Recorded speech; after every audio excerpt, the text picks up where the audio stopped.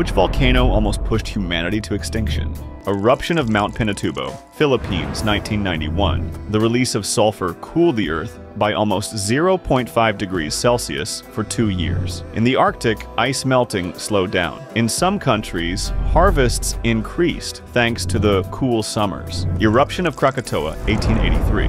The explosion was heard 4,800 kilometers away. Tsunami waves reached Africa. Atmospheric waves circled the Earth several times. Sunsets around the world turned bright red and inspired artists. Eruption of Mount Tambora, Indonesia, 1815. The volcano spewed so much ash that the sun dimmed all over the world. In Europe came the year without a summer, crop failures, famine, frozen fields even in July. In North America, snow in June. 74,000 years ago, Indonesia, a supervolcanic eruption, one of the largest in the last 2 million years. Ash caused a global cooling of 3 to 5 degrees Celsius and severe food shortages for humans, animals, and plants. The human population shrank dramatically. Possibly only a few thousand survived. A huge crater lake was formed, and its name is Toba.